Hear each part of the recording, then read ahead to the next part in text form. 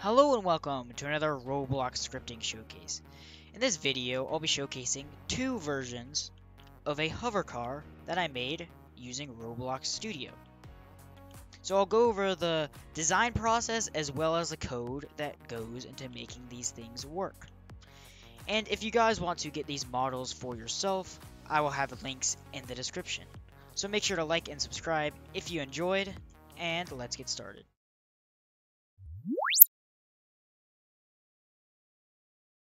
So before the hover car was a hover car, it was a basic Roblox vehicle.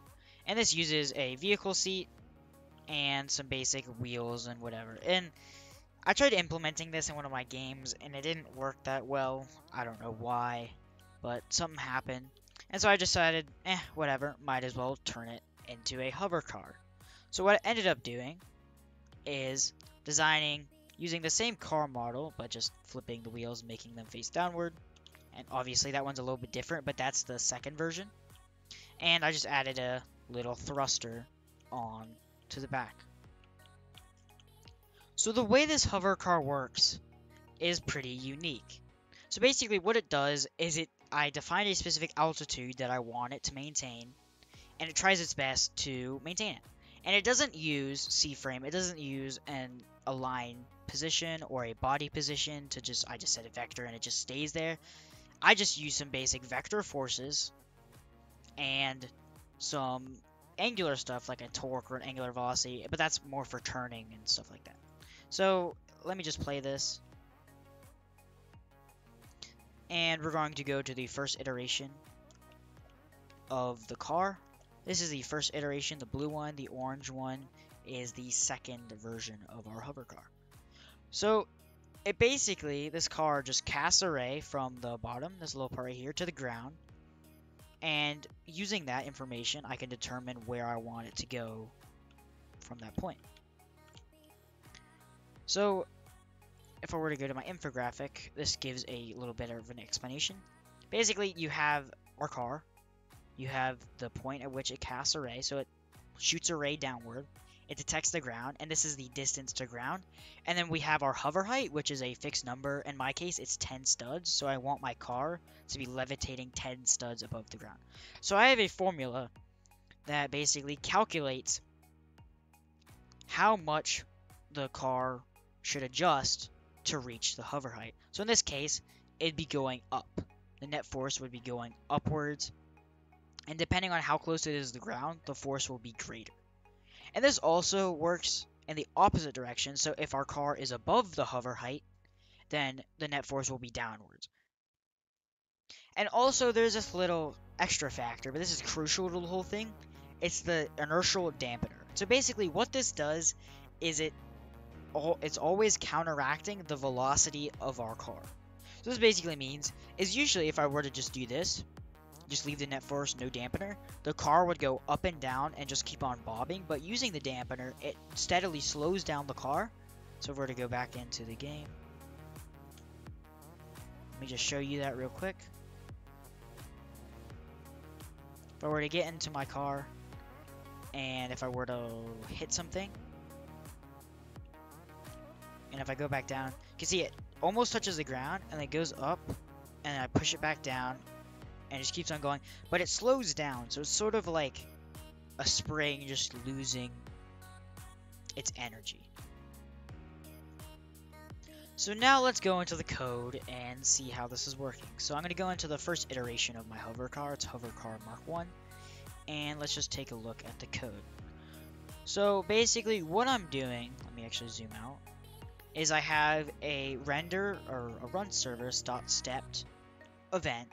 And this fires every frame before the physics simulation. And this is where we adjust our hover height. So basically, first thing I do is I have this detect range variable up here that defines how far we want the ray to go below the car. And we cast a ray from our base of our car downwards, and we check if we hit something. If we didn't hit anything, we just turn off the engines of our hover. And this hover is a vector force. And so this is the thing I was talking about earlier. This is how we calculate offset, because basically what I do is I give our hover vector force anti-gravity, so this basically gives it 0g. Base get mass times workspace.gravity gives our car no upwards or downwards gravity influence. And we multiply this by our offset depending on where the car is, so we can influence it to go either up or down. And then this code right here is basically just for the steering. I'm using a vehicle seat so I can access seat.throttle and seat.steer. So this basically thrusts it forward or backward depending on where you press, and this just rotates the car along the y-axis. And then this is the real crucial thing of our hover car. This is the inertial dampeners for both like normal movement and rotational. So I basically just take the velocity of our hover car and negate it, so it's going opposite direction. I multiply it by a damp multiplier, which in this case is 10, and the rotational damp multiplier is 1. And this just helps give the car a sort of realistic, first of all, it gives it realistic air physics, so it slows down because of presumably air friction, but it's just a dampener, and it also helps it hover a lot better. And then this is just visual effects, like the fire that comes out the back of the hover car. Let me just show you again. So basically, when I press forward, so fire comes out the back, which is pretty cool. Looks pretty nice. And yeah, so you can see all of these things in action. It's pushing up.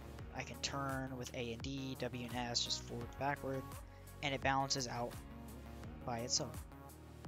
But there's one other crucial thing that I had to do, and that is making the player massless. So there's a property on every base part in Roblox, let me just grab one, called massless.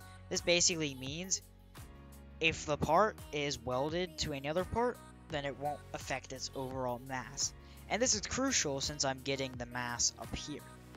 So basically, what I do is I set massless to true when a player sits into our seat, and then when they leave, I set it to false in case they need to do. Because like the player is pretty heavy in Roblox, and all of the parts of our hover car are set to massless, other than the singular base part. And so this allows us to have a very like realistic hover effect. So if I were to demonstrate what would happen if you weren't massless, let me just hop on over. I missed the jump again. That's embarrassing, but if I don't get in a seat and I just kind of stand on it, you can see it gets weighed down a lot, and it actually really can't lift my weight. But if I get in, it says me to massless, and it can just do whatever. So this is pretty cool. And I can just drive around and do whatever. So that's the first iteration of our hover car. So the first hover car was pretty good, but I wasn't satisfied because I thought, well, there's only one ray going from the middle of the car to the bottom. Why can't each of the wheels, because the wheels look like they're pointing out, they look like they should be the ones making the car over. Why shouldn't each of the wheels have their own ray and their own vector force? And that's exactly what I did with the second iteration of our hover car. So it uses the same stuff, same technology as the first hover car. The only difference is that I have these hover engines, and each of them has a thrust, and each of the rays that the car has point in a specific direction, and that direction is from the bottom of this part, of each of these parts. And the difference between this and this is that this one had a ray that always pointed down. These rays don't necessarily have to point down. So if I were to rotate it, the rays would point sideways, and basically wherever the fire is pointing would be where the rays and thrust would be pointing. This allows me to get a cool quadcopter effect when I go forward and go backward. And turning is the exact same, but it looks really cool. Only problem with this is that it struggles a lot to climb terrain. Both hover cars struggle to go up terrain, but this one a lot more since it's always angled down when you want to go forward. But it still has a really cool effect, and I like it. So now let's just go into the script.